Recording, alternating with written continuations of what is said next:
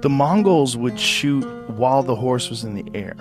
Like they would time the shot so that as the horse was leaping in the air, there was less impact. Yep. So that's when they would drum, drum, drum, dum. Yep. That's when they would release the bow. It's all based on mounted archery. When you're riding your horse with no hands, right? You've got your bow in one hand, you've got your arrow in the other, and those come together. They didn't go over the bow, they brought them together and then they grab onto the arrow.